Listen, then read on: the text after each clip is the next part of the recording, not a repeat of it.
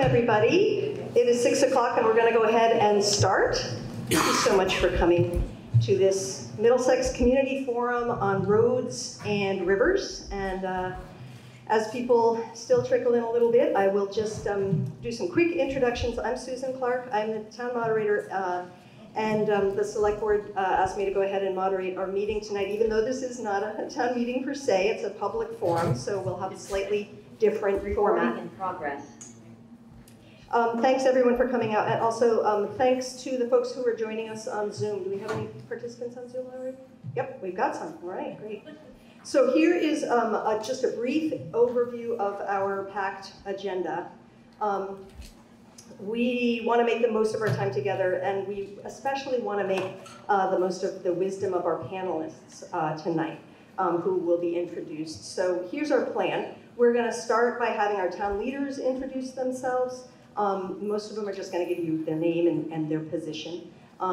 Liz is going to say a little more because she's the convener of the meeting, and Zara is going to say a little more because she is the chair of the Roads Committee, which is doing some amazing work. So we will then have our panelists take about 2 minutes each to introduce themselves, a little extra time for them. We're hoping our panelists will tell us your name and position, of course, but your area of expertise, so that folks here tonight can really know how you might help answer some of our questions here tonight.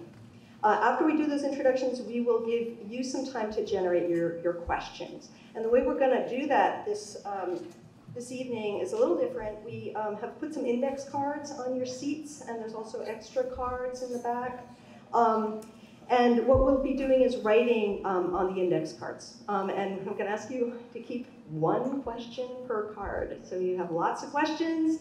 Lots of cards is fine, but don't put lots of questions on one card, okay? One question per card. I'll tell you in a minute how we're going to do that. And we're going to collect your index cards, and I'm going to sort them so that we can make the best use of the panel's time. At 6:40, we're going to have two 10-minute presentations. One is from the town treasurer's office. This is about the money stuff, right? The flood repair costs, the loans, the reimbursement. And then a second one from our river scientist, Stacy Pomeroy. And she's going to be talking specifically, I think, about Great Brook, which is the brook that runs along Brook Road. And then we'll move right into hearing from our panel. And what I'll do is I'll ask the questions that you have submitted, including, by the way, those that, there are a bunch of folks who submitted questions online to Liz ahead of time because she solicited those on Front Porch Forum. So we've got lots of questions already, and we'll be taking more tonight that I will be asking. And so we'll have about 50 minutes for that. And we're going to wrap up. Honey is going to tell us, Honey Bean Baird is going to tell us a little bit about the resources that are here on tables here at this meeting, so that we can have a sense of what we as individuals, as citizens, can do. At the end, we're going to have half an hour. Our town leaders, and I hope maybe our experts, are going to stick around. And if you would like to have a follow-up conversation, you can take that time to connect with your neighbors. You can check out the resources. You can have some refreshments. I know there's some cookies and cheese and crackers out there. So that's the agenda. I just want to add, I know this is a difficult time for Vermont. Middlesex is no exception. Our conversation tonight is going to touch on some of the very hardest topics that there are to talk about. We're going to be talking about things like money, okay, and our family's safety, and our property, and our natural resources, and the fate of our community. So this is hard stuff. I'm going to ask everybody to try to bring your best selves, and thank you in advance tonight for bringing your courage and your patience as we navigate these times together. Liz, do you want to start with the introductions? Sure. Hi, everybody. I'm Liz Sharp. I'm the chair of the Middlesex Selectboard, and I've been on the board for 11 years now, and this is my first year as chair. After this July 10th flood that we had to the date of the previous flood, we really felt like it was, and seeing the damage that we saw that was often repeated damage from previous years, and considering that we had put millions of dollars in repairs and seen some of those repairs destroyed, was really disheartening, and it sort of brought us to a moment where we felt like we can't just have these select board meetings and talk about how we're going to make these repairs and how we're going to pay for them, and that we really need to come together as a community. And I, as you know, select boards are mainly volunteer folks who don't necessarily come with expertise around road science and engineering. So we thought it was prudent to invite our experts here that are on the panel who will be introducing themselves, so that some of these questions that folks like Sarah get and we on the board get, can be clarified. I do just want to do a couple quick thank yous. So over the last couple of years, people like Sarah Merriman and Eric and Dorinda when she was treasurer, and Steve Martin spent countless hours answering questions, fielding questions, concerns, all of the FEMA paperwork, and it's happening all over again. And I want to thank Vic and Zara. Zara's really stepped up on the board to help out with some road stuff that she'll tell us about. And Cheryl is now our new treasurer, and she's dealing with all of the payments. So there's a lot that happens behind the scenes, and there's a lot of volunteer hours that go into this. And we know that this is a traumatic time for many people. Some of you have lost access to your homes, and some of you, have been, are homebound after the flood because of the roads. So we do understand that these are challenging times. So I'm really happy to see this turnout, and I thank you all for coming, and also invite you to our select board meetings where you can learn more, because mainly a lot of what we talk about is roads. So you're invited there every the first and third Tuesdays of every month at 5 o'clock, and you can also watch them on Orca at your own time. So thank you again for coming. Randy? Randy Drury, Vice Chair. All right, Randy Drury, Vice Chair of the Select Board. Vic? Vic Dwyer. Right, Vic Dwyer, Select Board member. Peter Hood, I know, is joining us on Zoom, is that right? Another Select Board member? Hi, Peter. And Zara, I know, is not only joining us as our Select Board member, but also Chair of the Roads Committee. Hi, everybody. I'm Zara Vincent. I've worked in sales and marketing for decades. I'm the chair of the Middlesex Road Committee, which is a subcommittee of the Select Board. The Road Committee had its first meeting on April 18th, 2024, and it's comprised of 17 active members working in 4 teams. Our goals include, but are not limited to, supporting our town road crew and its efforts to make our roads safe and secure, identifying and asking for funding available to repair and upgrade our road infrastructure, increasing communication, outreach, and information sharing within the community, road mapping the larger ongoing projects needed over the next 5+ years that require design, funding, and implementation. Team Fix is led by Mary Ann Mullen, who is a continuous improvement manager at the Agency of Transportation, and is comprised by excavating contractor Richard Cowles, our town road foreman, Eric Mativier. I'm saying your name right? Close enough. Okay. Prior road foreman, Paul Sermonera, prior road commissioners Vic Dwyer and Steve Martin, who is also our current project manager working with FEMA. Team funding is led by Scott Gurley, who works at the Agency of Transportation, and is composed by road committee co-chair Steve Dennis, who is also the town's emergency management coordinator, Zach Smith, a private mortgage banker, Ken Davis, a retired business owner, and Eric Matavier, our foreman. The chair of the Middlesex Planning Commission, Jessica Millard, freelance artist at J. Aubrey Designs, and Marianne Mullen, who is womaning a table right over there, where you can find this transcript and some more information about those grants and more plans that the road committee would like for you to know about. There's also a sign up for culvert cleanouts and driveway markers from the fire department. So there's a bunch of things to sign up for. Team Future is led by engineer and project manager Dexter LaFave and comprised of Susan Warren, aquatic biologist, formerly of the Vermont Department of Environmental Conservation and contributing author of the Vermont Better Roads Manual. John Rahill, architect, and pulling double duty on Team Future is rounded out by Ken Davis, Paul Sermonera, and Steve Martin. There's a lot more information. I have 3 pages of it. Please, please feel free to take a packet. Let's give a round of applause to all those volunteers.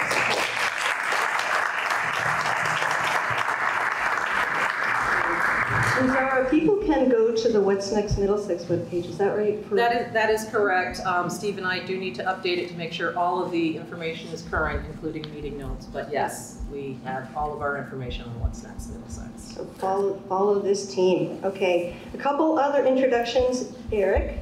Yep, Eric Batavia, road foreman. All right, excellent. And Cheryl. Hi, Cheryl.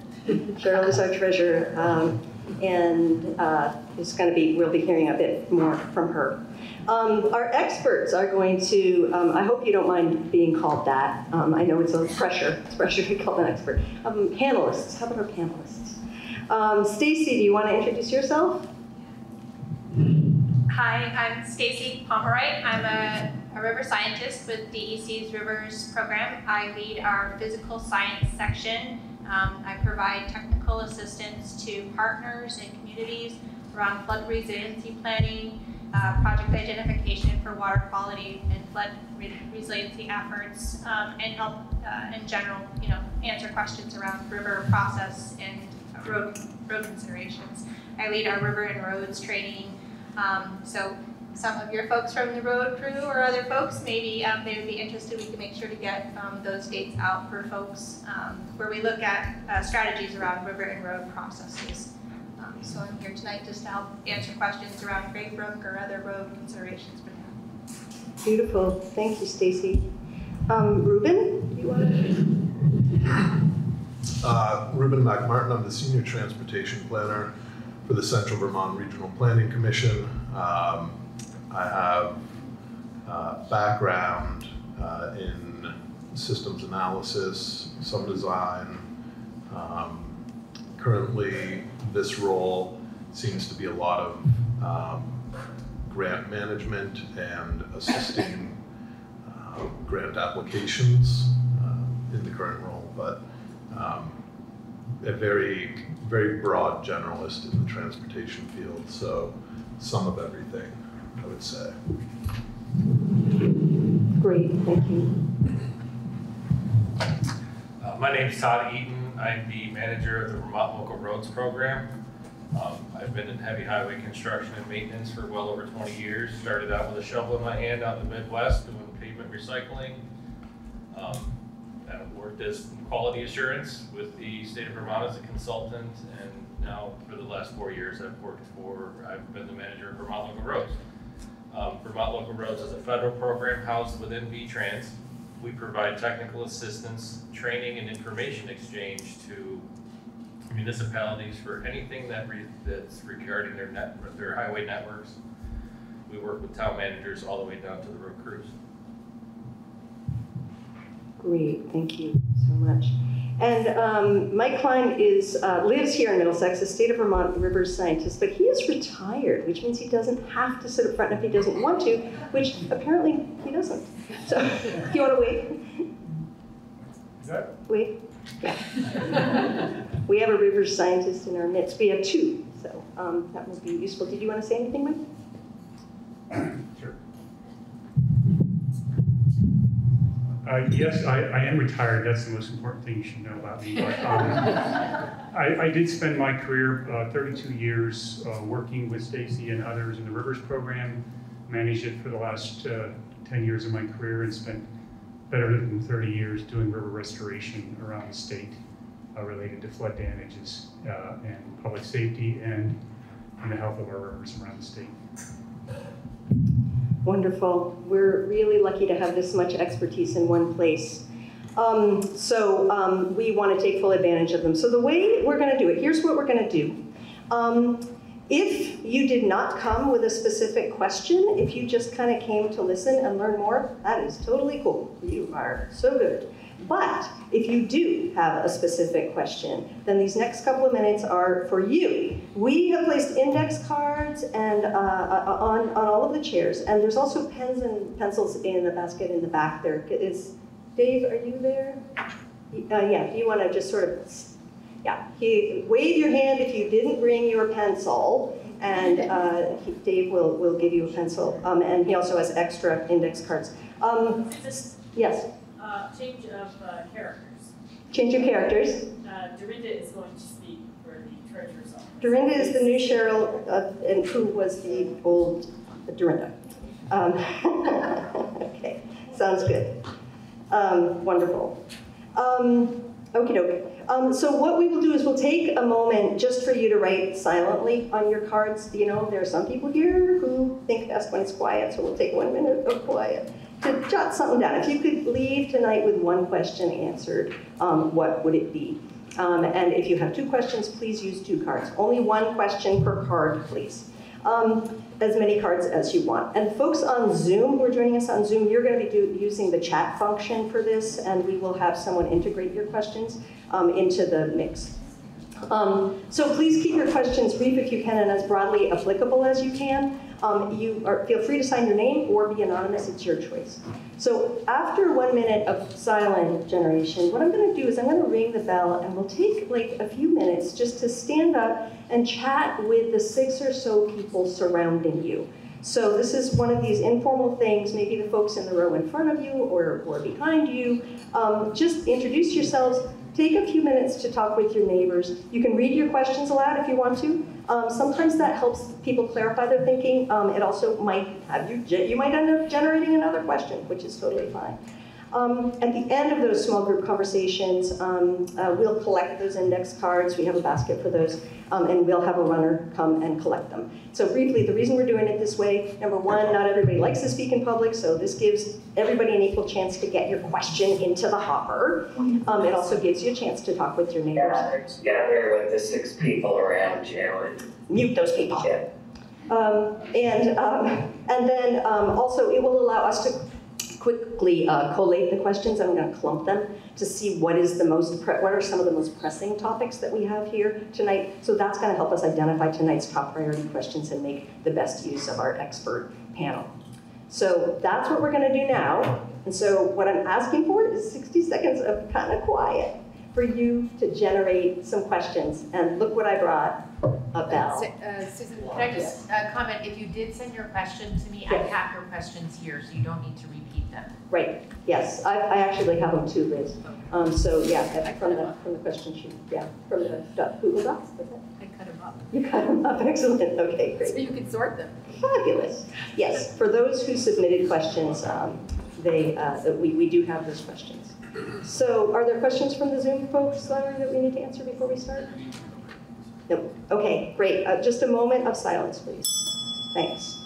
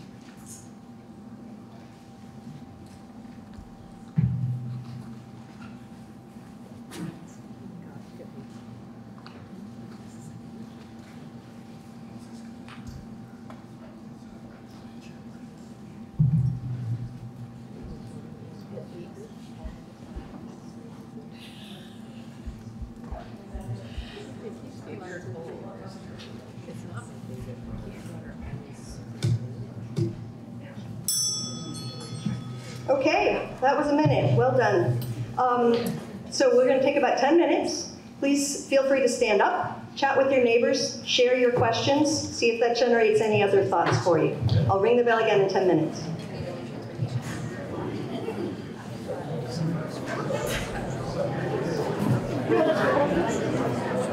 Well, I think that. I did. Last time we saw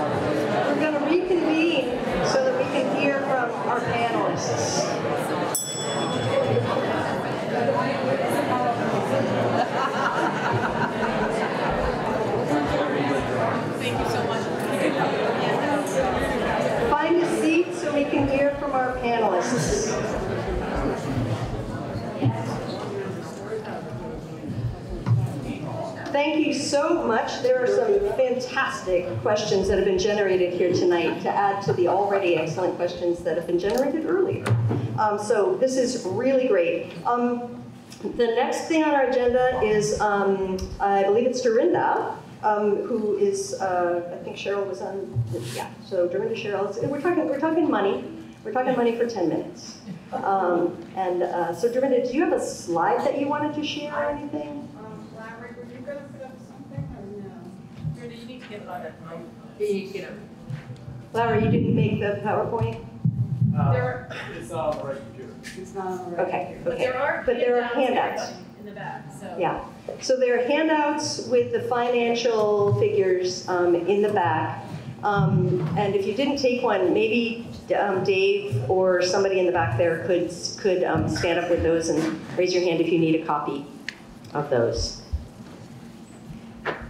Okay, and take it away. Dorinda, keep your hand raised if you want a copy. I'm Dorinda Crowell. I was the former treasurer. Can everybody hear Dorinda? Oh, okay. I'm Dorinda Crowell. I was the treasurer in 2023 when the flood happened.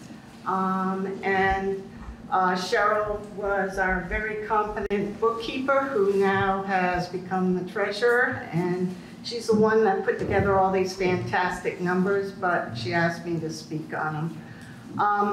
So for the 2023 flood, we incurred $2.33 million worth of damage to the roads.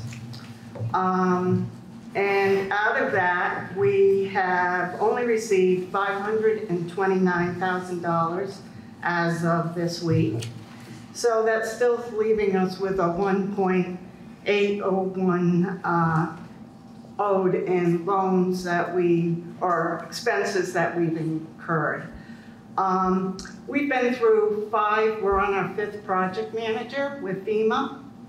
And we've been duplicating all the work many times over. And we really thought we would see more money than we have by now. So that's that part of it. In order to cover all these expenses, none of the vendors will wait a year to get their money. So we had to take out, originally we spent down all the money we had. We went out and we took out a line of credit for $1.5 million. And then the bond bank offered up a program with a little bit better interest. So we paid down part of the loan with our community bank. And now we've got 2 loans outstanding. As you can see, if you have the paperwork, this is costing us, right now we're at $49,000 in interest. And with the bond bank, for every $100,000 we receive from FEMA, we have to give the bond bank $50,000. So we're not gaining any money ahead there to continue paying all the expenses or pay any loan down.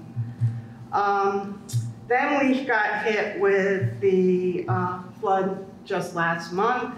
So far to date, we incurred another $517,000 in expenses, and we have not been declared a disaster. So that's all on the town. So it's pretty much a pretty dire situation.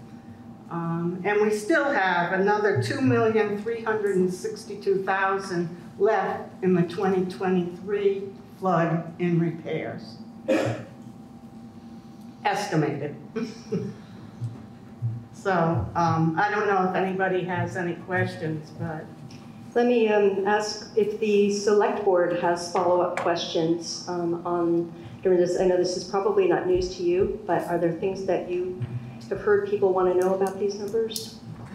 I would just add that, so our expectation is that we're going to get reimbursed for the 2023 expenses through FEMA, and as Dorinda has said, it's just taking time and going through different FEMA managers and asking for the same information over and over again, and pictures and coordinates and all the things that they've already submitted many times over, and having to do it again for a new manager is causing some of that delay, which is why we're needing to borrow and also spend whatever money we have in our coffers, because we still have to pay our school payment, we still have to pay our regular bills, we still have to pay the salaries of everybody. So there's not just these road costs that we have.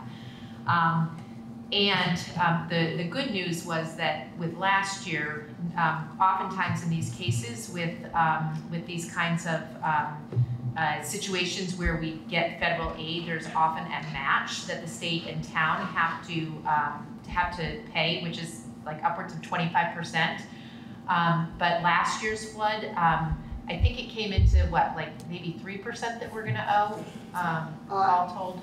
I believe right now, I think we might have it all covered. It all covered, okay. I You think it's all we've gotten so far 100% for the Brook Road and 100% Okay. for everything else. Yeah, and we've also heard that there's a certain portion of interest that FEMA may cover as Right. well. So, you know, fingers crossed, we're gonna get that money that we spent, which is upwards of $4 million for year one, for 2023, $4 million in repairs. And so what Dorinda is saying now is that we really haven't gotten any of that, we've just gotten a few $100,000. So we're still waiting, so which is why we're borrowing. And then we had to ask Dirt Tech to set aside their 2023 work to do emergency repairs for the 2024 flood, and we are paying them, but we haven't even gotten a declaration that there's going to be a public assistance declaration. I think all signs point to there will be a public assistance declaration because of the severity of not just our town, but many other towns.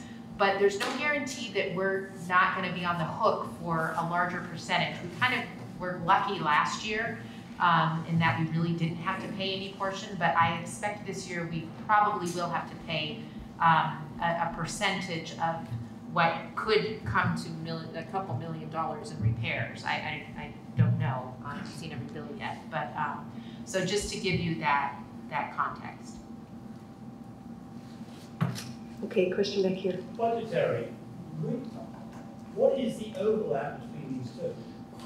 In other words, there's repair work, another $2 million of the repair work from last year's flood. Yes. There must be an overlap between last year's flood and the work that has not been done and work that's been done. My understanding. Did everybody hear the question? Can you repeat the question? Yeah, the question is, what is the overlap between last year's work and this year's work in terms of the funding? Is that right? Yeah. Go ahead. My understanding, and Eric might be able to weigh in on this more, was it was a lot of different roads or portions of roads that got hit this time around. And there was some work like Lower Sunnybrook Road where the same area did wash out again, but a lot of it was new damage with the 2024 flood. Eric, do you want to comment? Correct. So there is some overlap, but not as much as we would hope. It's more of stuff that was already repaired and we were paid for that's destroyed again, or stuff that we hadn't got quite to. It's still yet to be repaired. There was a very small amount of that. And so does that get counted in sort of last year's, oh, we never repaired it in the first place? No. Okay. No, because it's already going forward in FEMA to get reimbursed for that already, that we've already done and paid for. So it'll have to go back again. Does the select board have other comments about the finances, or do we want to move on to our rivers and roads experts? Yes. Can you tell us? Excuse me, I'm sorry, could you just, Sure. Stand up and say your name, please. Dave Clemens, Lower Sunnybrook Road. Can you tell us the change orders and where that work took place? We've got change order numbers, but it doesn't say what was fixed through the Dirt Tech contractor. Those change orders were done on the roads that they worked on earlier this year. So it'd be Wood Road, Macy Road, the ones they already worked on. So nothing to do with this flood? Correct. Okay. Okay. There's, obviously this is an ongoing situation, and obviously the select board and our treasurers are going to continue to communicate with us about it, but this is a baseline to understand where we're at. So we are going to move on to Stacy Pomeroy, who has a presentation that I believe is going to focus on Great Brook, which is the road that is along Brook Road, although she may have general river comments to make. So Stacy, do you have slides that you want to share? Or? I do, and, okay, there they are. Okay. And Evelyn Boardman is my coworker and an additional river scientist here tonight. She'll be helping cover in the Winooski Basin as she moves forward. Oh, there it is. I don't know if someone You can turn off the lights. Yeah.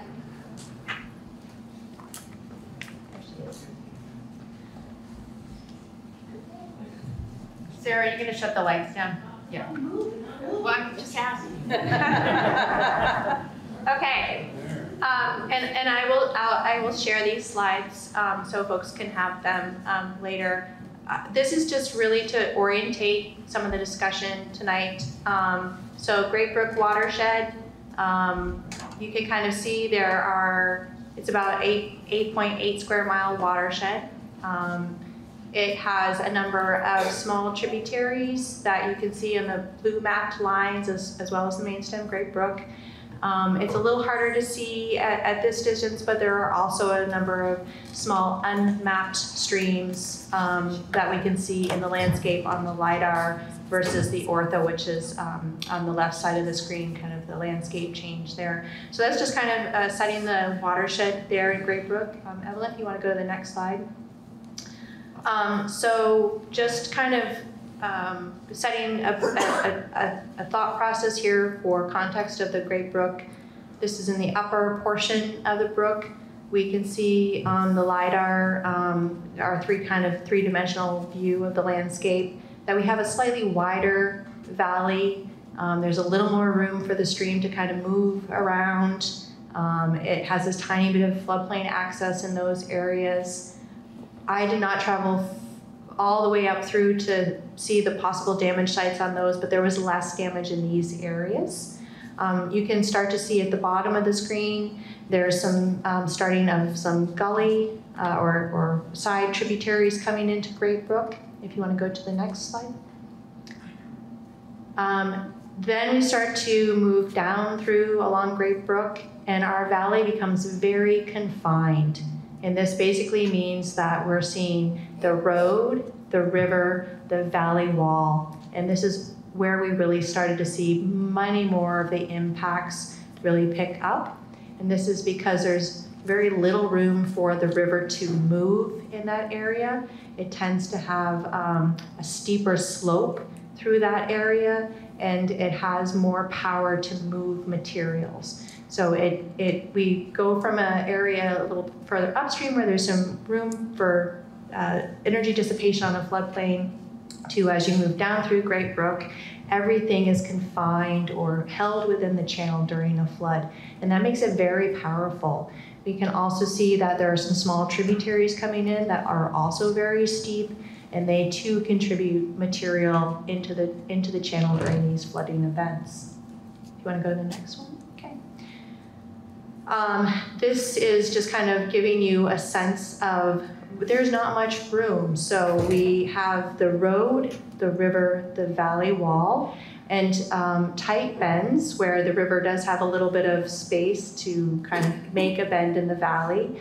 And those tend to be areas where material gets clogged up, or, because the river's kind of going straight and then it's asked to make a bend. If anybody does plumbing here, you know that water does not like to make 90-degree turns.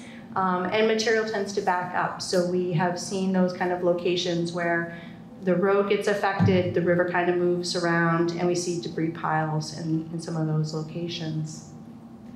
Okay, Evelyn?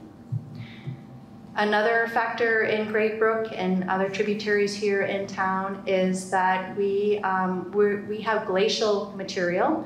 The picture on the top is where Glacial Lake Winooski used to be. So we have a lot of fine clays, glacial till material that's very susceptible to erosion. And we have road infrastructure immediately across from that we're trying to hold up with rock riprap. And the road, and we've squeezed it between the road and the valley. This is causing the bed of the stream to downcut or head cut into this very erodible material. And what happens is what we're seeing is in some locations there's a 3 or 4 foot kind of nick point, head cut in the stream that's lowered, and it's moving its way up through the system as an erosional point. This means that our valley walls become very susceptible as the stream bed lowers. That means the toe of the valley is now exposed more. It also means that in some locations, hard armoring, that big rock that was put up along the road last year or in years past, is now kind of sitting on a lens of till material. So as that stream bed lowering process moves through the system, it means that our road embankments are more vulnerable because it's now sitting on very erodible materials. So this is playing a role in, this is just playing a role in why we're seeing some of the dramatic changes in the stream, is the material itself is very susceptible. Okay, Evelyn?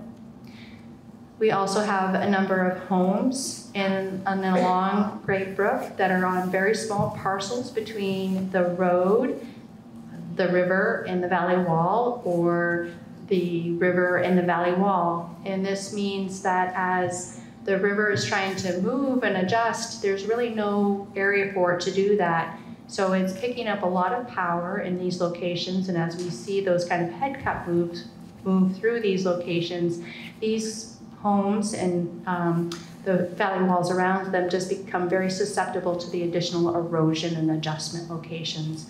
So we're trying to protect homes in the road, and we have a very minimal location for the river to move in that area. So we're asking the river to stay in a very small location with our homes and our roads. Okay, Evelyn? And then as we move further down Brook Road, our valley once again kind of opens up, and this is where we have a small amount of floodplain access, and the river deposits its material. Our large wood and our sediment, it tends to be able to have a space to spread out in this location. We tend to see more channel planform or adjustment moving through. So this is often where we see a lot of material end up at, or the river move dramatically through just because it has a little more room in that area. Okay, Evelyn? And then at the very bottom of Great Brook, it becomes a bedrock confined channel. So picks up a lot of energy. There's some homes that are near that the stream in that, but the bedrock is kind of holding up the stream bed a little bit. So these areas tend to see widening or movement on the valley walls because it can't cut down through the bed. Okay, Evelyn, I think there's just one more. And then there are a few stream crossings on Great Brook and some of the tributaries, but in the conversation around roads, it's important to recognize we have driveway culverts and we have a lot of cross culverts that are also moving water across the roads and under the roads. And when those get plugged or small for what the size flows that we're having, they contribute in the road damages that we see, roads and driveway damages that we see, but they're also contributing a lot of the water moving down into the stream network. These are really all the slides that I have. I'm glad to answer questions or go back to them, but really what I wanted to do is just kind of set the stage for folks. So when we're thinking about the questions and planning in Great Brook, it's important to recognize that the landscape that we're in is contributing to the challenges that we have.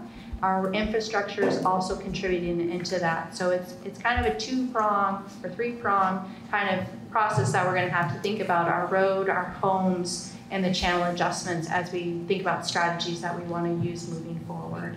And I'm glad to answer questions or look at anything if folks would like. Thanks, Stacy. And Stacy, I know that you actually visited, I mean, yes, these are nice maps, and also you actually were on the ground, and I think maybe with Mike. It sounds like you might have some observations, specifically about things that you saw. I'd like to start with the select board to see if there are follow-up questions that you have for the rivers scientists that are here. Things you know people have been asking you about, probably. Just bring up two topics that I hear about. Can you grab the microphone? Sorry. Conversations around the ability and the necessity to remove debris from the waterways, especially after the 23 flood, and the contributing factors leading to the 24 flood. So I'd like to touch on that topic, and then the other topic that I hear about frequently is historically there have been some areas, especially around bridges, like at the bottom where McCullough Hill is, around removing material, dredging, if you will. Historically, that's taken place, and folks are questioning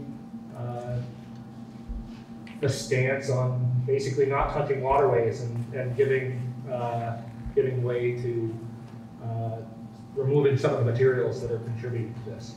Randy, you nailed it. That is the #1 question that has been submitted. What can the town or homeowners legally do with river debris such as downed trees? Is there a limit to the amount that a riverfront homeowner can remove? Is there a time limit?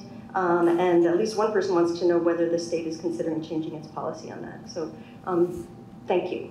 Okay, so good questions that are being asked similarly in other areas of the state.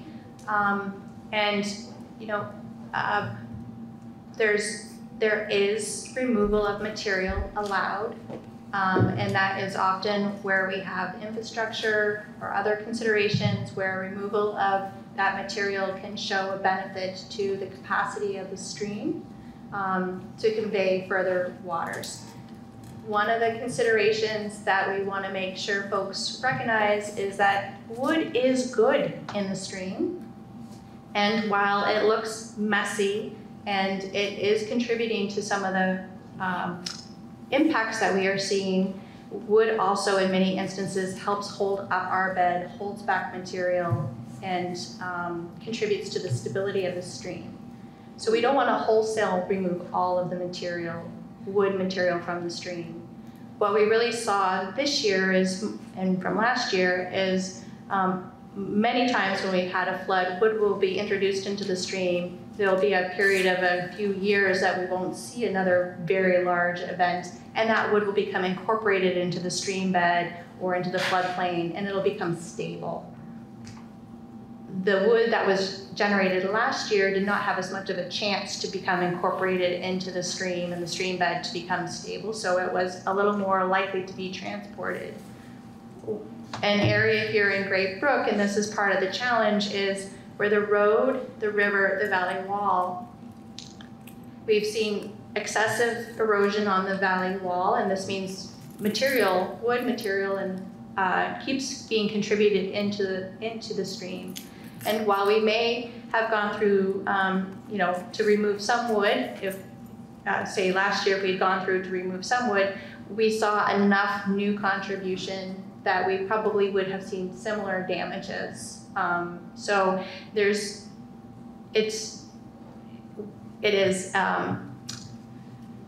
is finding those locations, and this is something that the state is looking at with the engineer, stream engineer, Jared Borg for Plainfield and for Middlesex is there an opportunity to have an evaluation of where is there locations where strategically removing wood would assist the area. So we want to work with the community to say these locations it makes sense for us to help remove wood because it will likely see a benefit to the stream for capacity or for reduced debris clogging, but there's not funding nor would we want to remove the entire forest off the valley wall. So Some wood removal will help in some areas, but it will not prevent the full damage from the type of flood that we saw. Sorry. Would you be willing to comment on Executive Order 0323, which is basically Bill Scott signing saying that homeowners until December 31st can dredge their own portion of the stream and the property and remove any debris that cause a jam and more washout than necessary if they weren't there to begin with? So would you like to comment on Phil Scott's order that has people not removing debris, is that right? No, it's allowing you to remove. Allowing you, Yeah. okay. And a foregone permanent process required, so you can just go ahead and do it. And to forego the permit process. So we try to encourage landowners who would like to remove debris to work with us in order to make sure that they're removing the material in a safe way. What we want to prevent is folks deciding that they're going to remove the bar and they would like to dig the channel deeper, right? Because that is historically what we have seen both in Plainfield, Great Brook, and in here is that historic removal of material often dug the channel deep, and that triggered those head cuts, and it starts to move their way up through the system, and that continues to trigger the valley wall failures. So we want to make sure that if folks are looking to remove material, that we work with them to say, here's how much material makes sense. When you get to this level in the stream and you start to feel the stream bed be hard again, stop digging. Because if you dig further, and in particular in Great Brook, we're into clay, we're into glacial till, and that material is very, very susceptible to erosion. So we want to make sure people aren't out just digging the channel deeper because they think that would hold more water on it, because it won't. So we want to make sure like we're removing the excess material that deposited in those locations to build back the capacity in the stream, but that we're not excessively digging the channel deeper. Is there any truth to that? Excuse me, I'm sorry. You should, everyone when they're talking, please stand and identify Sure. yourself. Bennett Shapiro, PR5. Is there any truth to it that dredging can actually speed up the brooks and increase the amount of damage that happens during these floods? Is there any, sorry, we'll just repeat the questions, yeah. Is there any truth to the idea that if you dredge a brook, it actually can speed up the erosion? It can speed up when water levels are high, the water moves faster and more damage happens. The water moves faster Yeah, and more so damage. that's a great question. And here's I talk with my hands. The reason why it can be an issue and it can speed up water is if we think about your no, it's okay. My time's done, sorry. If we think of your cross section like this, you have a wider kind of cross section. If we're digging it deeper, then we change our area and we end up having to, when you change area for discharges, area times velocity. So if we change our area from being wide and shallow to being deep and narrow, we change the area. And the factor that changes in that equation then is velocity. It speeds up, which means it has more power for more erosion. And this is why we want to be sensitive to when we remove material, that we're not going from this condition to this condition, because velocity will speed up and will increase the erosion that we would have in the channel, which is what we're trying to prevent. We want the areas of floodplain access, and that is difficult when it's your land flooding or there's lots of material. That is a very big change, and I very much respect that that is not an easy thing on somebody's land to see that. But we want the energy dissipation on the floodplain.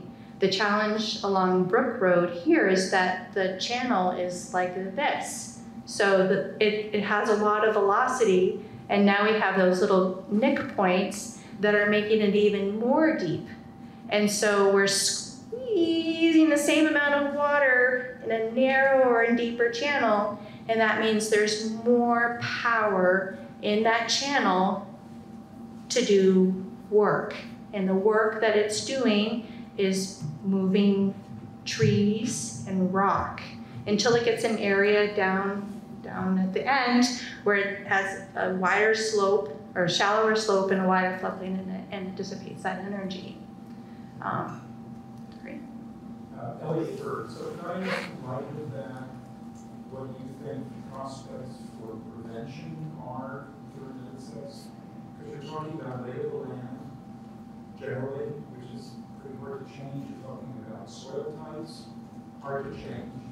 So what do we do other than repair every time there's a flood, and there are going to be more of those? So Elliot wants to know what are the opportunities for prevention, which is a question that multiple people ask. So a great time to take that. Opportunities for prevention rather than just react. Okay. So there is working with the stream engineer, the community, and some additional probably consultants who can help us with really looking through the brook and helping us identify where does timber or wood management make sense. Where can we afford it? Because that, your lovely lady's budget here, wood removal is not inexpensive and FEMA does not pay for it, right? So we want to be strategic in where we do that type of removal, where we're going to see the most likely benefits. Like that big pile down there, if it gets jammed up, it's backing water up, it's going to affect this portion of the road. We can remove it in these locations, right? So we can do strategic planning for those locations. That bridge is getting plugged up with gravel. We're going to remove the gravel in order to give it back its capacity so it can pass the flows. So we can work with the community to kind of identify those locations. Governor Phil Scott's verbiage is helpful for private landowners. There's no funding typically for landowners to do that work. So it's going to be on the basis of which a person can afford and choose to do that work. And again, we encourage you to work with us if you're going to do that removal, just so you're not digging too deep, right? We want to work with you to make sure that happens.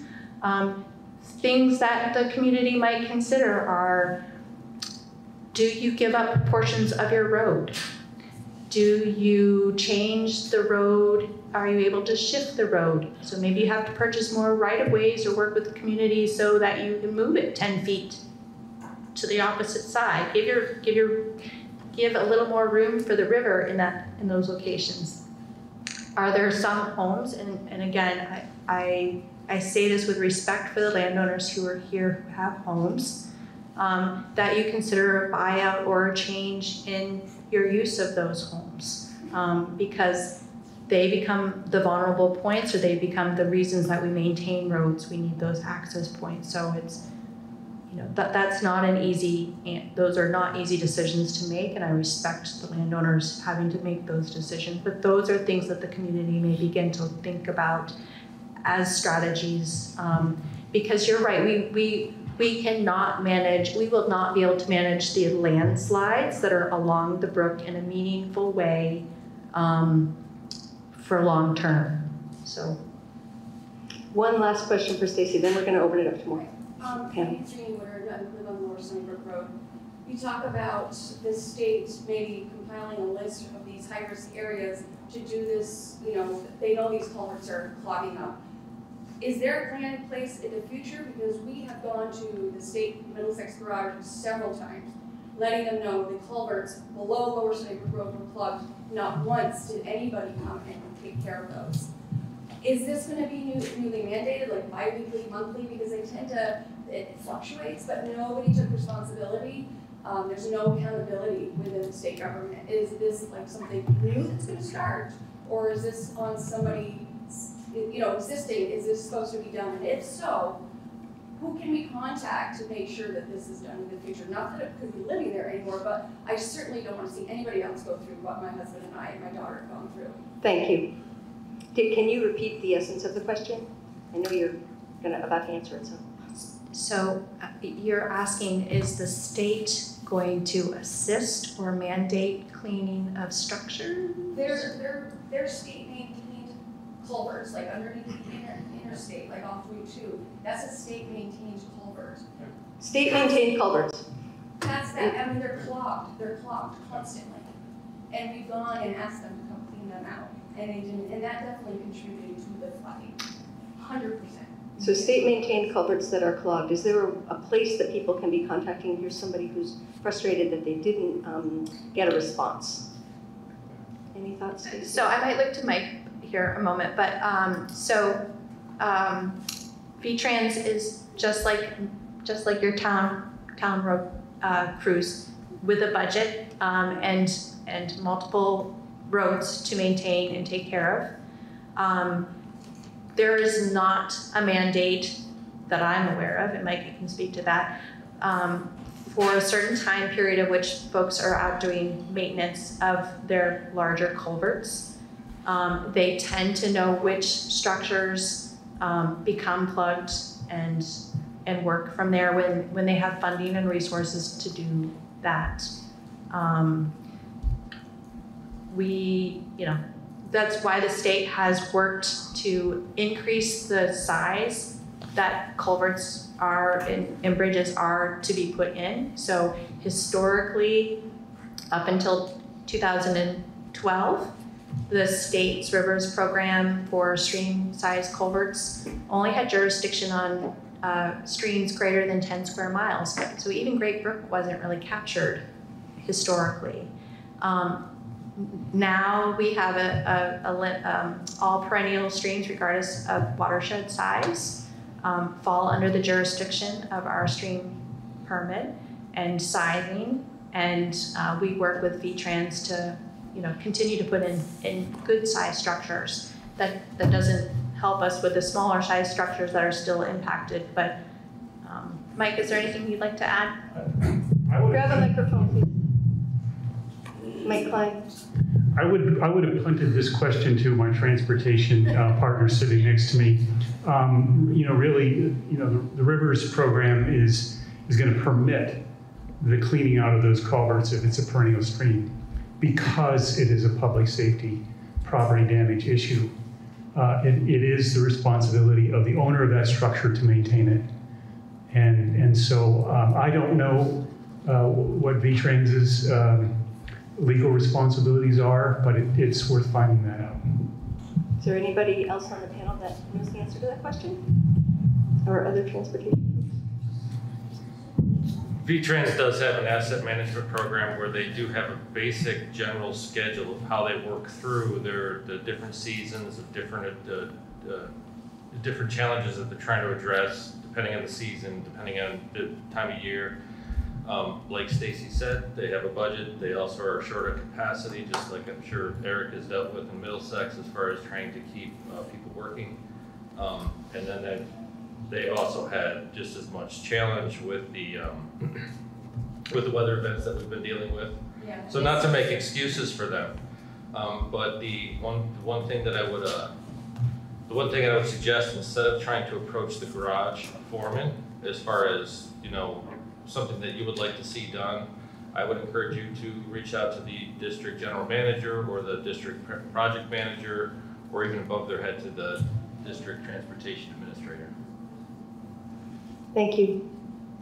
Okay, we're going to move on to a question that came up many times in many different formats, questions about culverts. How can the town roads, especially culverts, be configured to minimize damage from heavy rain? And would it be beneficial for the town to control homeowner culverts, upgrade them to sufficient sizes, maintain them so they don't impact each other's neighbor's property? What do other towns do? Talk to us a little about culverts, please. Panel. Who would like to start?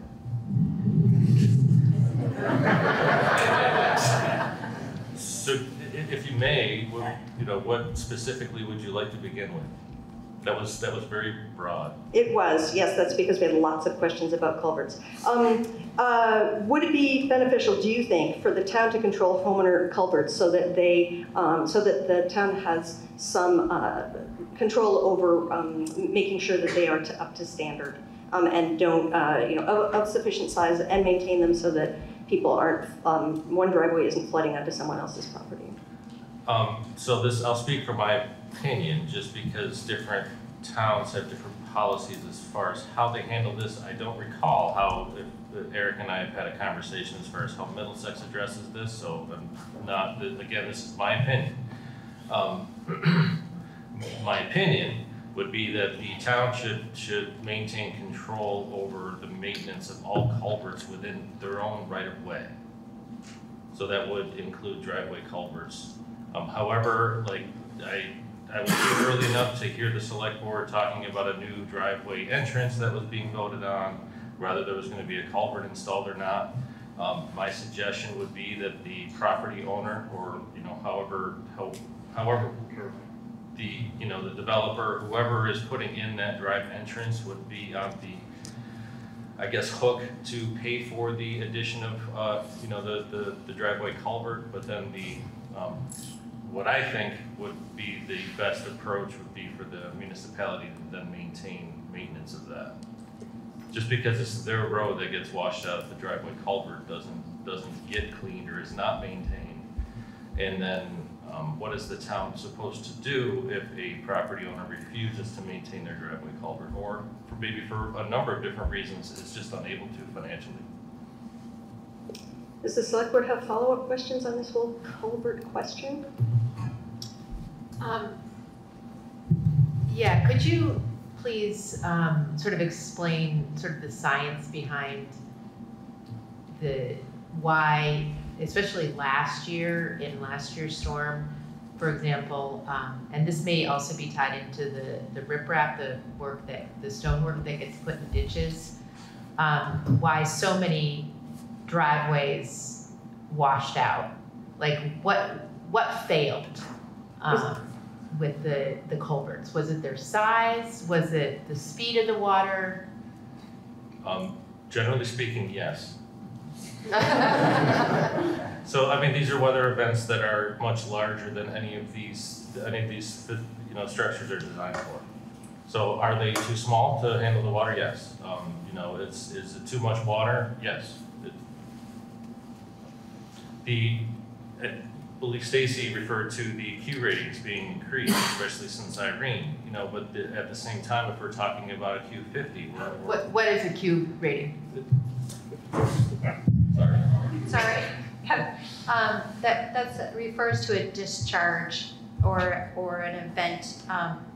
Folks are most often have heard FEMA's 100-year event. So that basically is, statistically, it says it's a 1% chance in any given year that it could occur. And so we've obviously seen that can occur more than once in a year as well. And so, as Todd had mentioned, our sizing of structures, and particularly our drainage networks structures, are not sized for a 100-year or a 1% chance event happening. We often will see too that historically on our streams, the stream culverts, not just the driveway culverts, we were sizing for how much water we would expect to go through. And so we didn't account for the sediment in the wood moving through. And so our structures, those round pipe culverts that are perched a few feet off the ground, they're undersized for how much material in the side stream that's moving through. In our drainage networks, we too had picked a size like 18-inch. And 18-inch in one location on the hill may work, but if you have other small tributaries or drainage coming into it, that 18-inch at the bottom of the drainage network hill may not be sufficient. So we also have to think more broadly about the size ranges that we may need for our structures, and that one size does not fit all within our drainage network. Bennett Shapiro. Sorry, Bennett. I'm sorry. Talk to me. Oh, is there some damage we're doing to the discussion when we call these 1% events when they're clearly not 1% events, when they're happening 3 or 4 times in a 10-year period? They're not 1 in 100-year events at all. And I mean, is there some reason we're still using that nomenclature when it's clearly wrong? Bennett wants to know why we are still calling them 100-year events, and are we damaging our perception of reality by calling them that when they happen twice a year now? Any thoughts?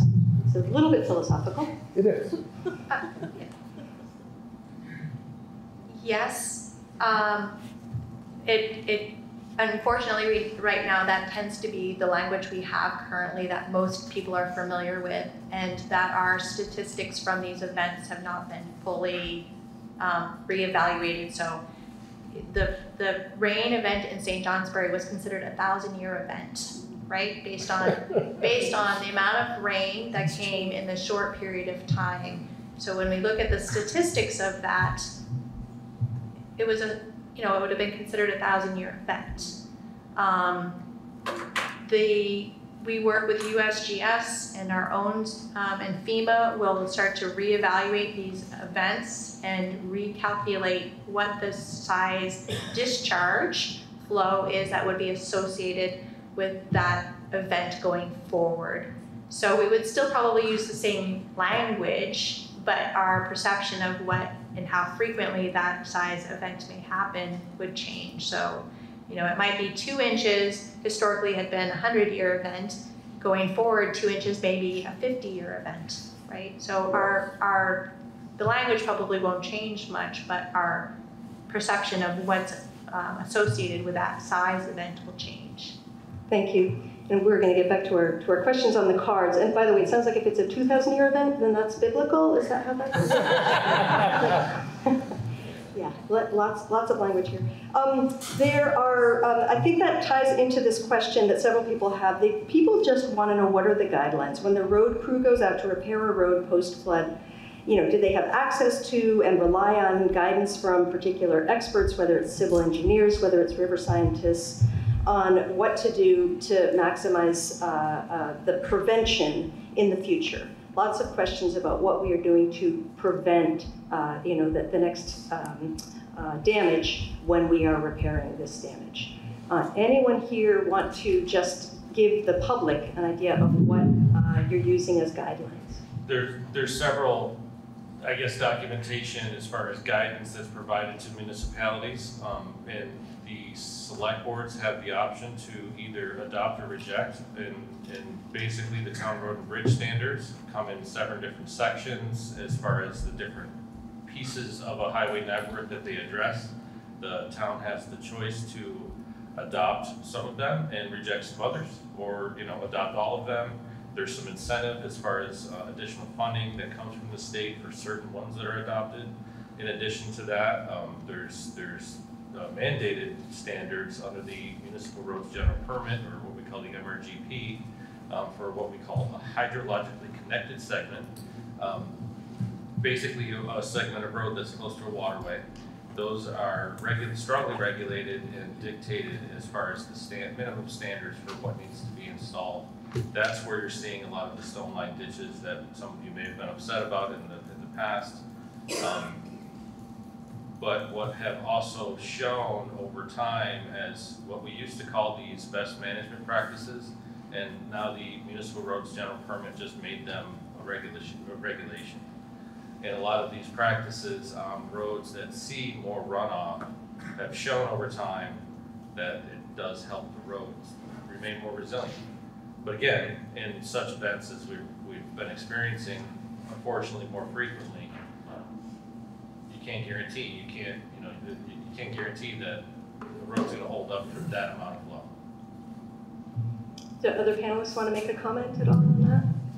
Yes, and there are stream engineers that do help the community. So the stream engineer came up through to work with the road crew and the consultant who's dirt tech to make sure that they're able to put the repairs back that meet the standards, to make sure that they would be eligible for FEMA funding, to identify where there are this is going to be a temporary repair because we don't have enough rock or the size rock or the things we have. So those areas also get flagged so that they can work with coming back to the community and doing a full repair if needed. But all of that is done with technical assistance. And then the RBC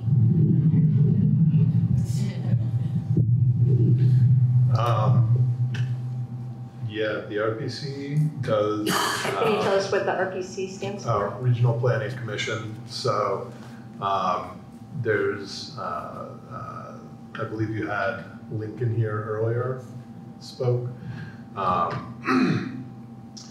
And so we do work around the MRGP, local hazard mitigation planning, assistance with seeking grant funding for planning or construction or repairs or improvements for roads, as well as being able to provide technical assistance in decision making. I think that there was a mention earlier about the frequency of these events, particularly around the Great Brook and Brook Road, the possibility of what we call it in my business strategic retreat, which is thinking about your alternative access for parcels and abandoning pieces of infrastructure that can't be sustained in the long run.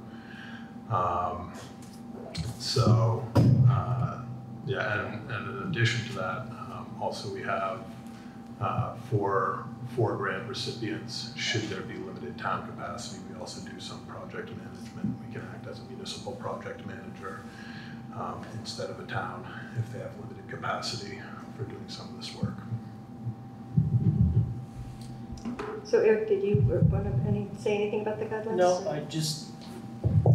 we do follow the state standards for all the roads, and we've been in contact with them for proper sizing, doing hydraulic studies when needed.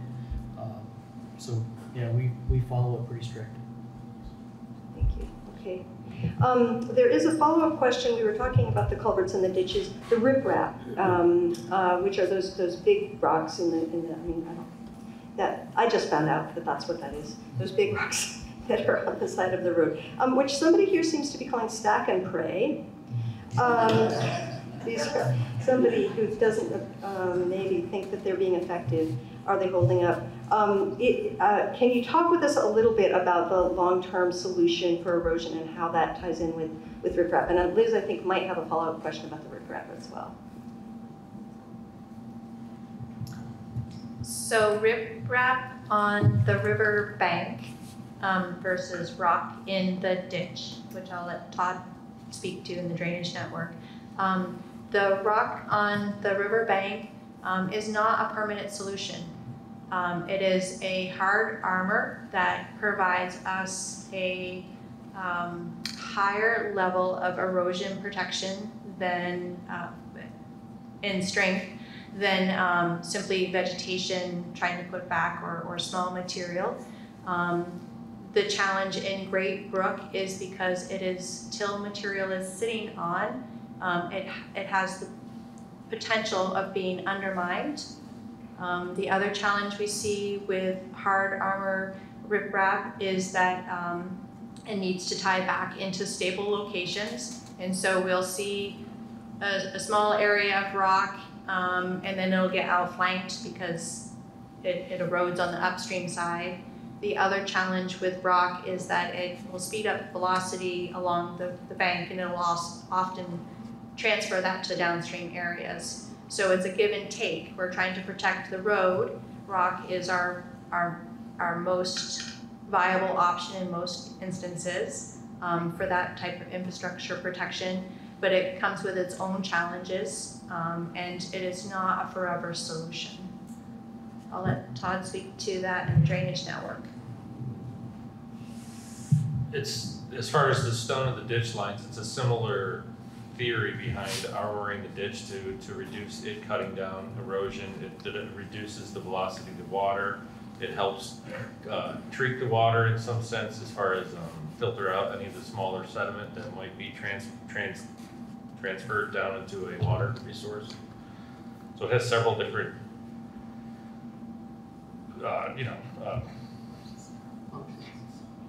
the word that I'm trying to say. Functions, there you go, thank you, benefits. Are there alternatives to riprap that people use that, One of the ways that I like to present it, and I think Stacy would agree as far as even the riprap and the rivers, is that it's the most economical solution or short-term solution. And that's, I mean, obviously economy plays a huge concern into a lot of the different things. Why do we not try to design a road to withstand what we call a 100-year flood? Because we can't afford it.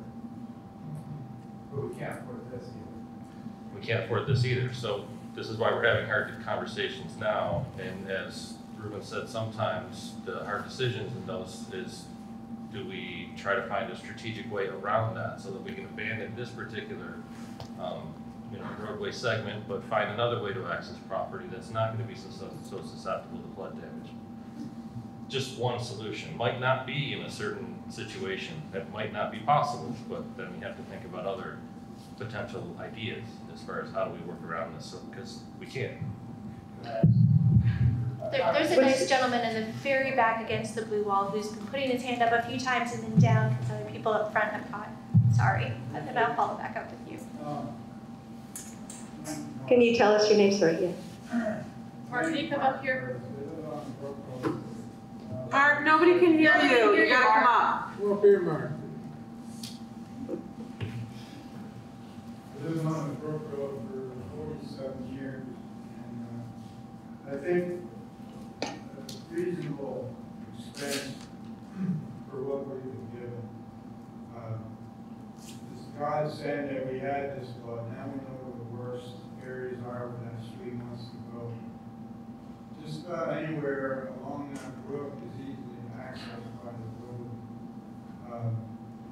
In front of your riprap, if you had some pile sheeting going into the leading edge and then the trailing edge of the bend, usually, you keep your riprap, you can drive it in that clay probably forever.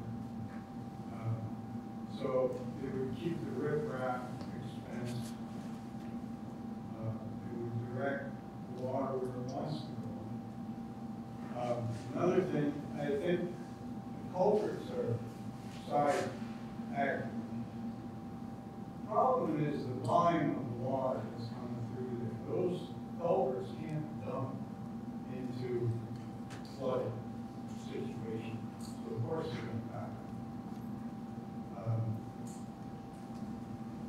Above the center road where the Brook Road comes in, the Bulldog Valley, they don't farm it anymore. There's one house that may be impacted, but if there was a dam, I know it's where it's going to hold the volume of that water so those culverts would work, it would alleviate a lot of the volume going down through the valley. Nature likes the 2-to-1 slope. Any of these on-ramps, off-ramps, on the interstate, they're all 2-to-1. That's where nature likes to be. There's no 2-to-1 and more than half of that road shape. Okay. Center down through. So, trees are maturing through there. So, the shallow soil is not able to hold. So, any tree 12 inches and over should be cut off.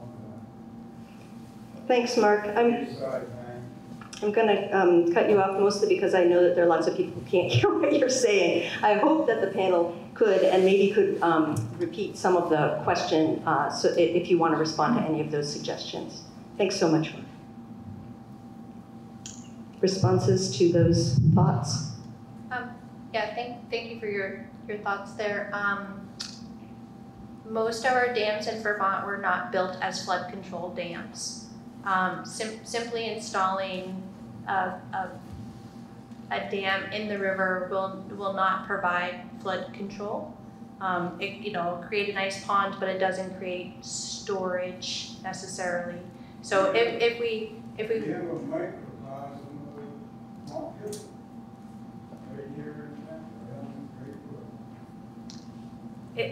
if we that reservoir was not there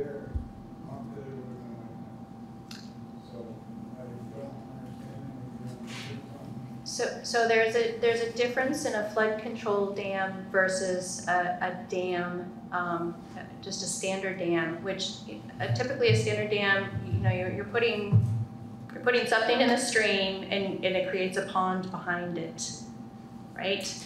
A flood. I'm sorry, Mark, we can't have back and forth here. It doesn't work for the whole group. There is going to be a half an hour at the end of this meeting where you can have individual conversations. But if there are elements of this conversation that are relevant to the whole town, we would love to hear your comments. Okay. So we would need to investigate more on a size and style and location if we wanted a dam to function as a flood control dam, right? It's not just putting something in the river and expecting that it will provide us flood control. So that's something that we would need to investigate more, is a potential style of a dam, right? Where it would be that would provide the most benefit, because we have lots of tributaries coming in. So putting it in one location may not provide a benefit to the entire area. So if that was something that the community really felt was important, that would take a bigger investigation, right?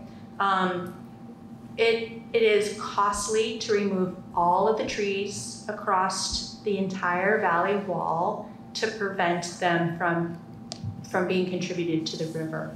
And I don't know about all of you, but would you like to see the entire forest stripped off?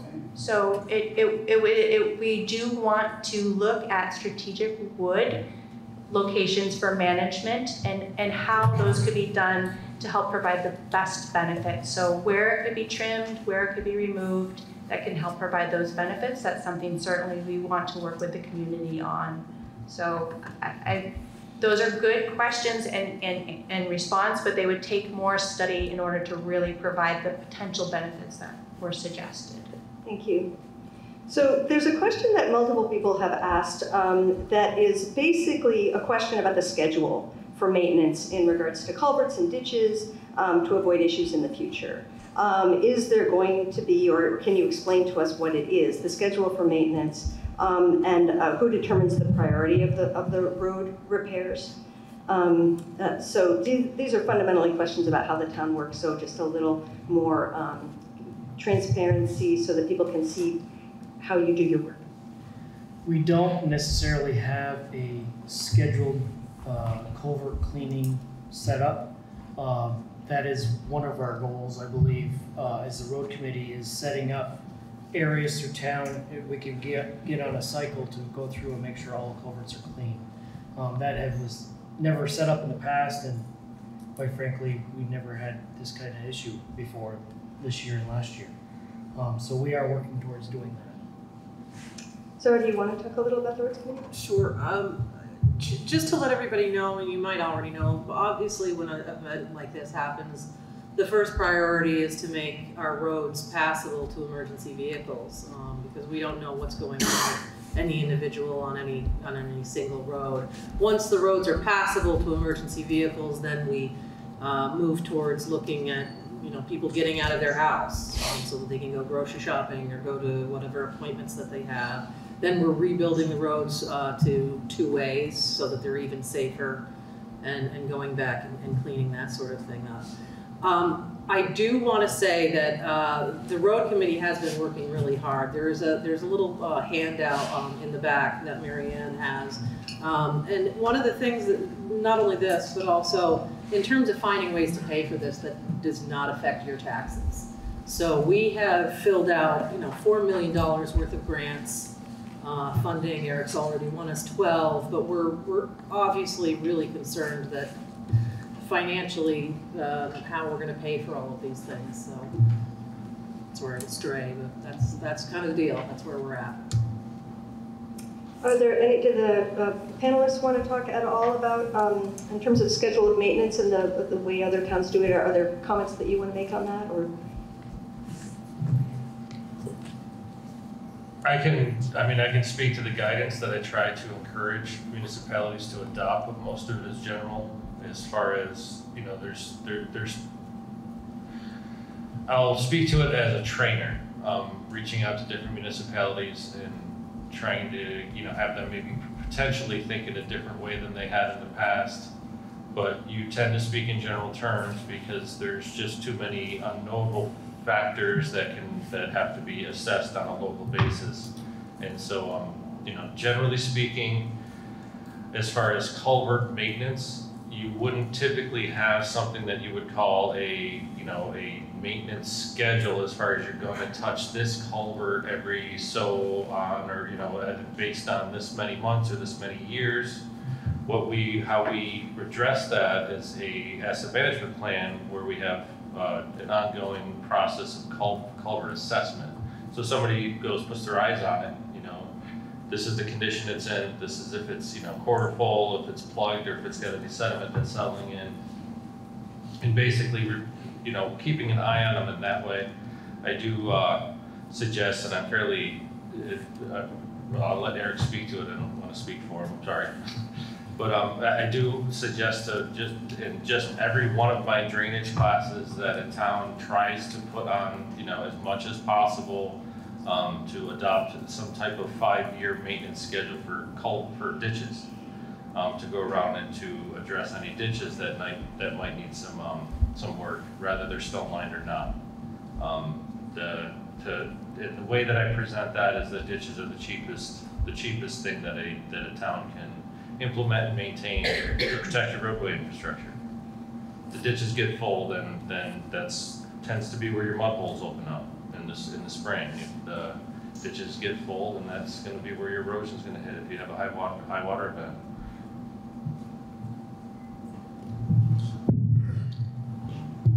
Did you want to add to that? No, go ahead. All I was going to say was that CVRPC does conduct a culvert inventory program. So, and I believe that is actually on a 5-year cycle. Is that every 5 years we get some guys for the summer, and you'll see some young lads, mostly lads, showing up in your town, looking around all your culverts and ditches and bridges, and, you know, assessing blockage levels, structure condition. So there is that effort ongoing, but that is separate to, that's just an assessment. That's not the actual maintenance or clearance piece that I think is being asked about here.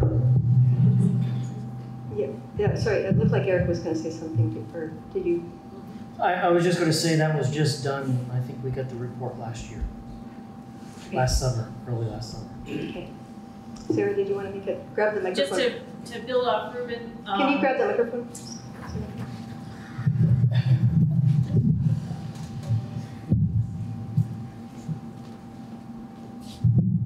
I'm not saying anything that's stunning, but for nerds who are into culverts, thank you. You go to btculverts.org.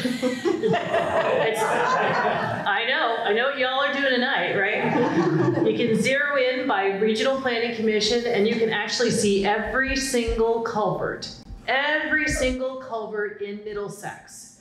You can click it on, you can see the size, you can see its shape, you can see the results of the assessment report. It is really cool. All your culvert questions will be answered. The only ones it does not show is driveway culverts. You know, Eric, knock it off. The main complaint that we got after town meeting last year was that Sarah didn't have a microphone. Everybody always wanted to hear what she was saying. See, she was just interesting. So, yeah.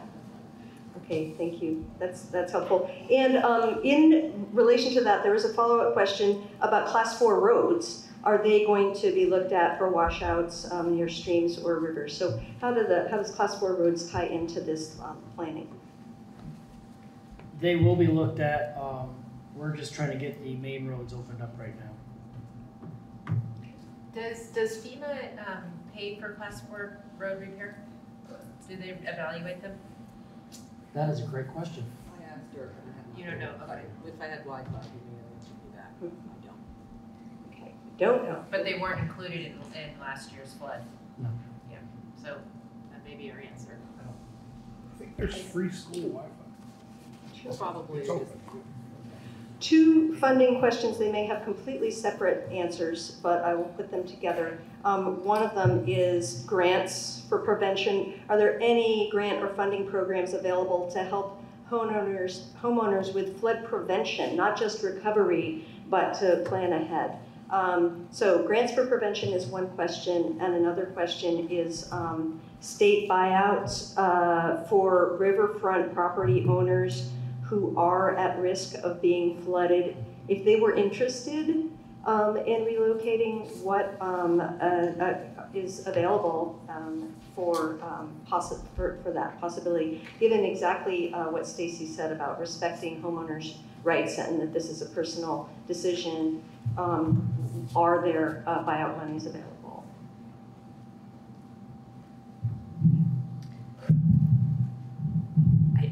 I do believe that FEMA may have some mitigation funds that homeowners can look to do some level of mitigation and flood resiliency on their homes. I would have to, I can follow up on the email. If you put that in the question, we can ask our floodplain managers to provide more detail on what that would be.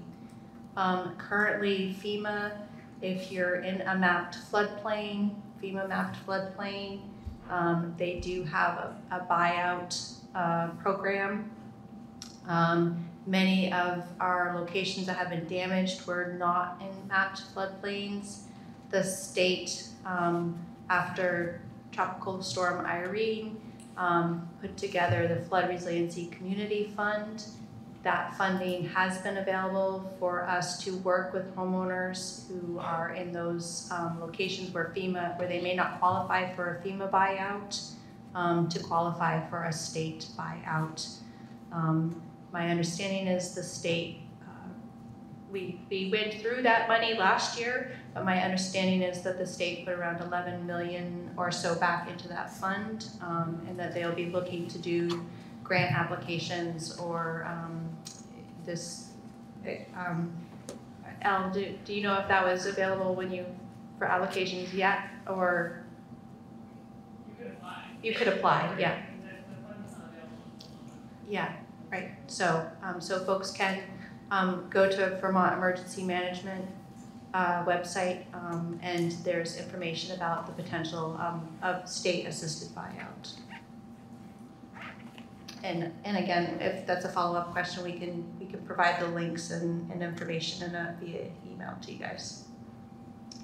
That is definitely going to be one of the questions at the end, and I'll just ask it now, is there are many more questions than we are going to be able to get to tonight. We will be compiling all of them, and some of them we are hoping we can direct to you if as needed. Are you going to be available for those kinds of questions, all three of our panelists? Yeah.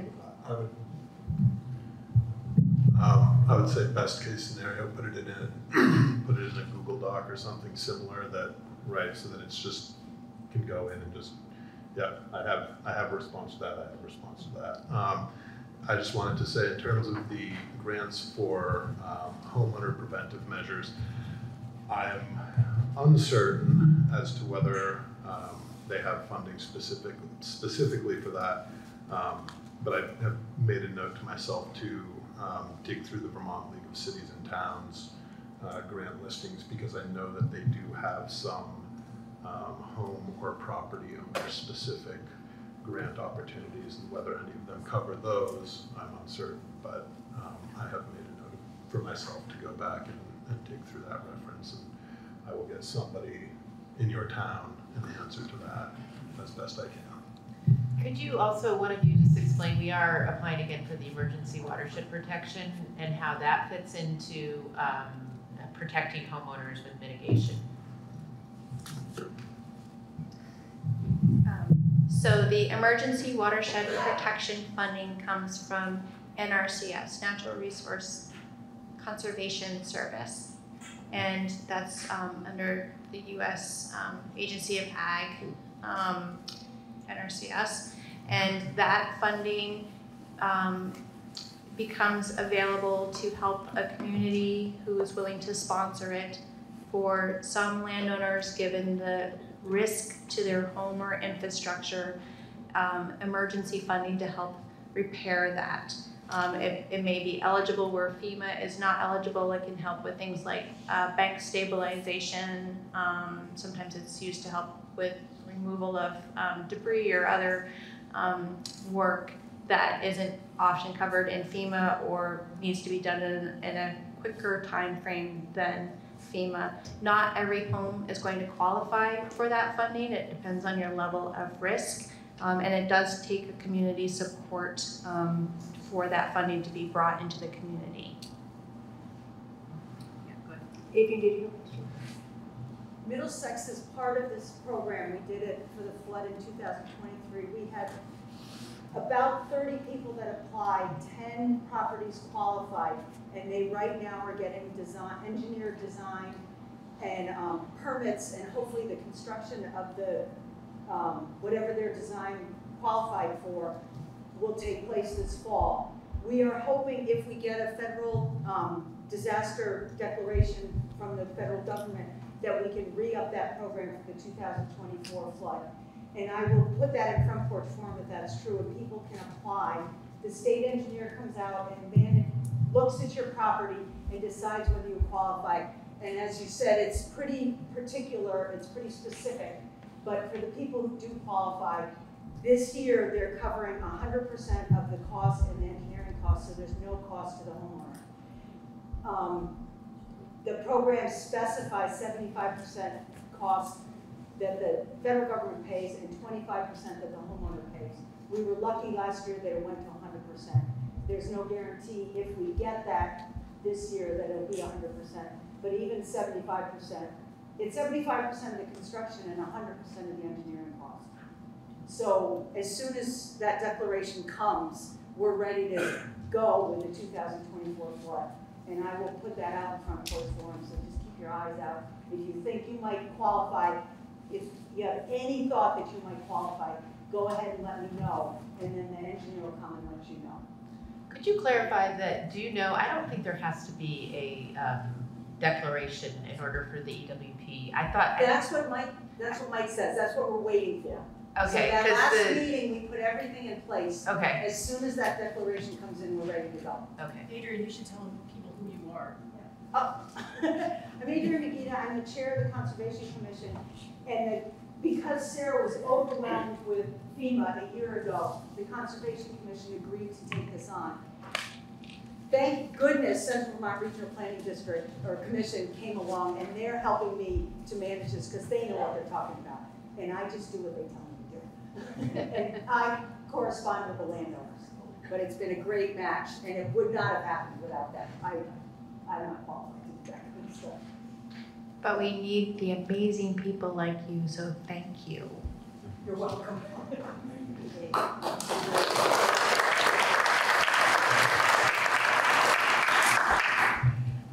Okay, well, there's a wrap-up question about the long-term outlook. And this is, I think, what everybody is wondering about. Again, it's a little bit of a philosophical question, but what is the overall long-term 5-year or 10-year or 20-year outlook?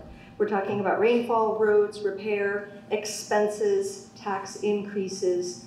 Would either the select board or our experts care to hold forth on what we should be thinking about?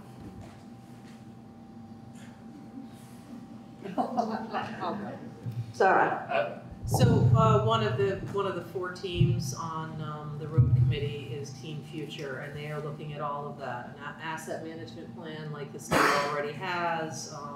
They're asking all of those big questions, and we could obviously use your help with the answers. Our next meeting is going to be Thursday the 15th, if you want to join us via Zoom. But that's, our volunteers are kind of asking those questions for you and finding the answers. And as soon as we do, we will certainly let you know. I offered Zara some positive feedback before the meeting started, just after reading this document and seeing all the great work that these teams have done. If me that works with all the different towns throughout the state, if I could copy and paste that team in every town, it would be amazing.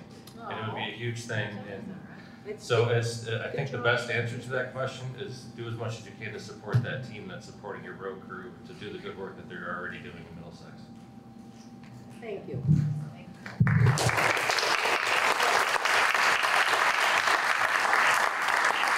Susan Warren, I know, is on that committee. Do you want to say something? Grab a microphone.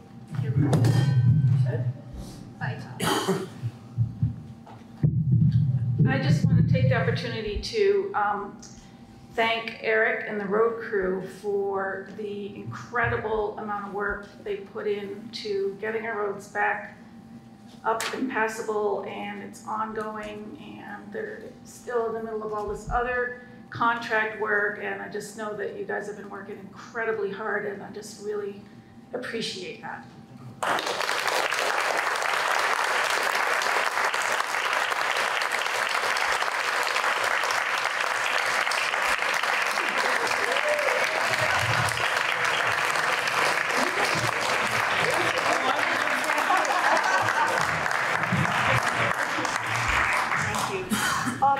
We knew that this would happen, that we have more questions than we can answer in one meeting, and especially some of these are very, very specific to a particular road or a particular place, and they're better answered in a Q&A type of thing. Every single one of the questions that came in tonight is being compiled, and it is going to go to the Select Board and to the Roads Committee. So even if we didn't answer them tonight, this was a really useful process in helping the town leaders identify your specific concerns, and this will enable them to address them over time. And so from this list, when there are questions and we have answers of general interest, Zara has offered to post those questions on Front Porch Forum.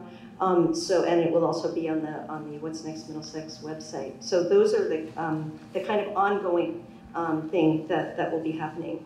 And I also, before we finally wrap up, I do want to tell you that there's a little blue piece of paper, and it's by the door there.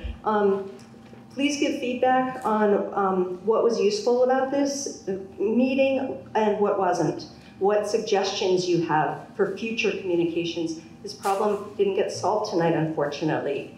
So there's going to be ongoing communication and ongoing work. So how can we, how can the Select Board, the Roads Committee, the Solutions Committee, improve communication? Please feel free to offer those.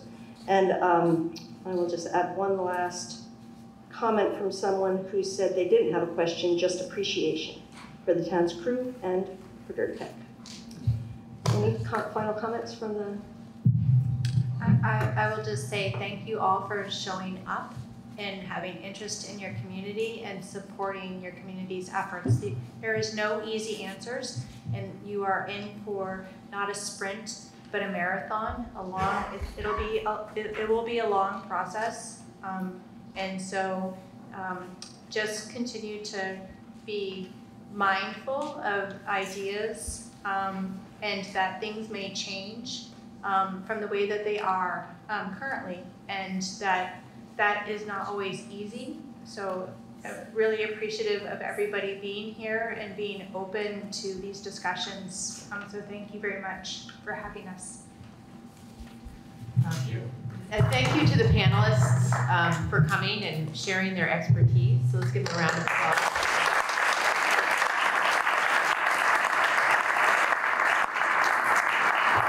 And I just wanted to say, in sort of response to the long-term outlook, like 20 years from now, what's everything going to look like? I don't know what Brook Road is going to look like. I don't know what any of our roads are going to look like.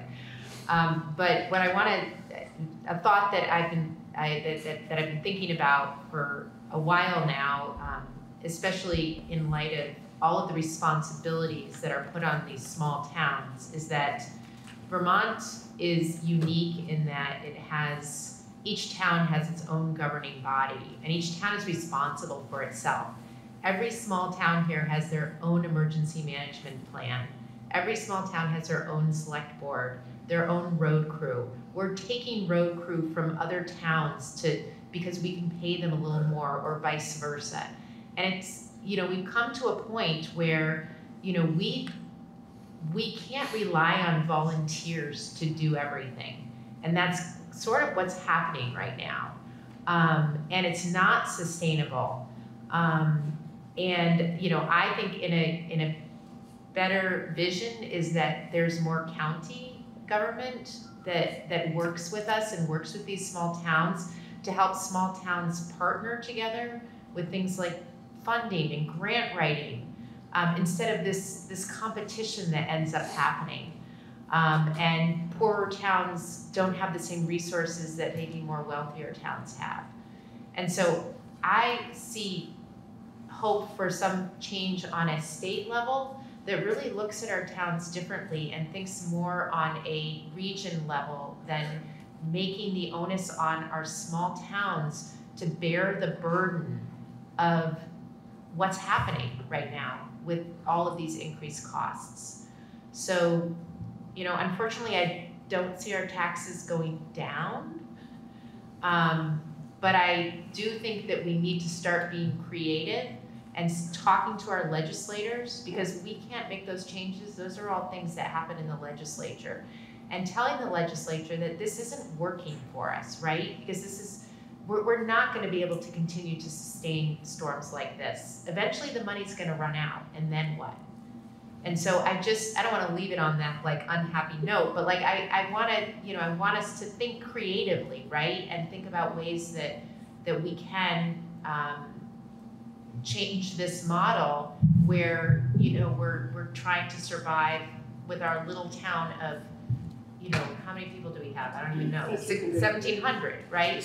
Even FEMA said they've never seen anything like this. They go to these towns and they're like, why aren't you doing this on a bigger level? Like, why do we have to go and, you know, talk with the road crew of this little tiny town about their magnitude of their problems? So I encourage you to, you know, think about it and contact your legislators. Are there any legislators here tonight? Ann Cummings was here. She was, okay. Oh, she's still there? She did left. Oh, okay, yes. This is also one of the things that we can not necessarily, that we can regionalize through regional planning commissions, a lot of that. So is there a comment that you want to make on that? I can speak to that a little bit.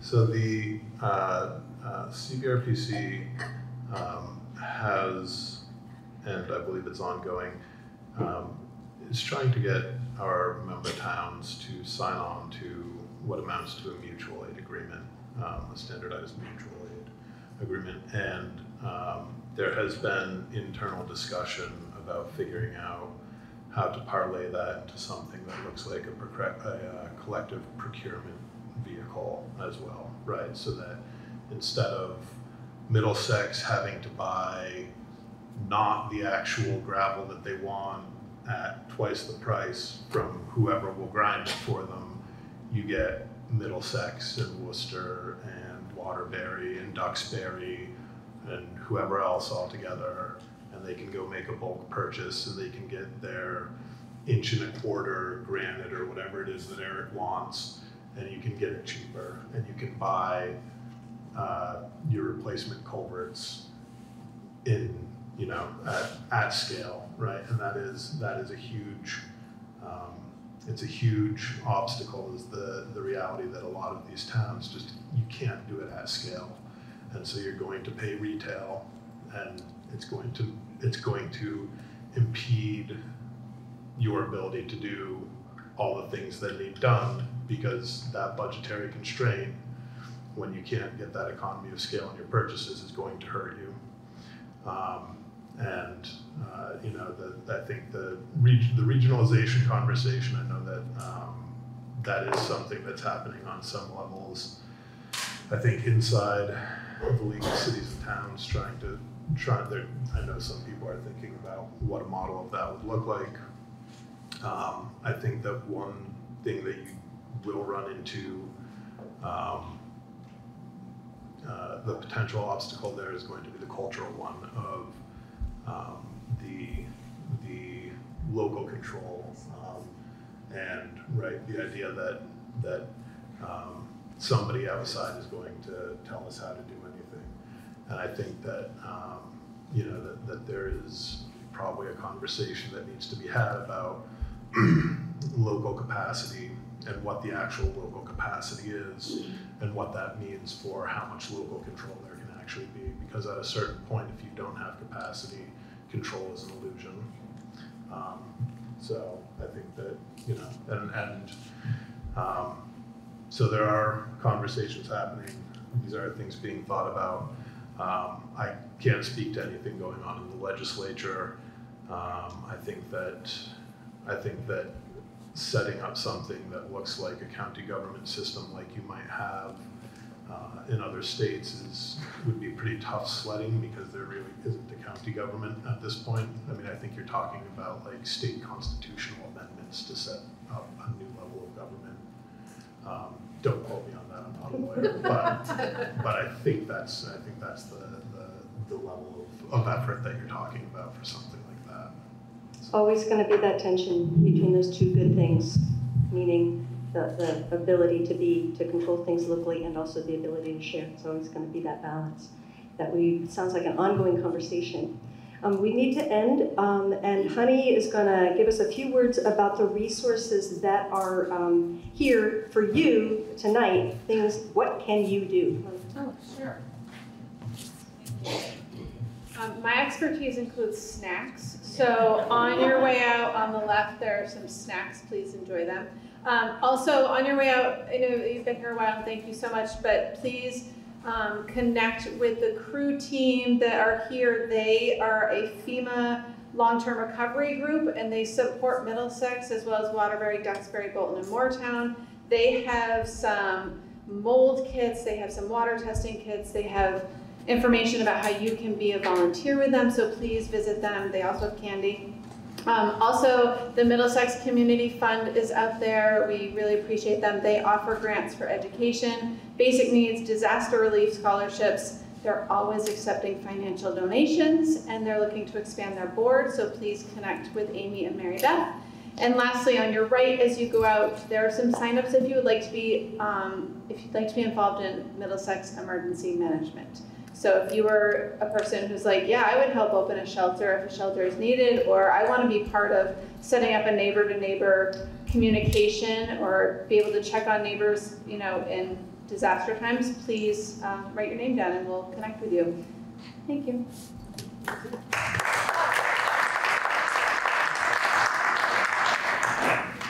I think there's also a table that has information about the roads committee so that you can find out more about what it is doing. Sarah, final word to you. How would you guys like to have local control over the chairs? I know you would. Here is a handy Local control over the chairs.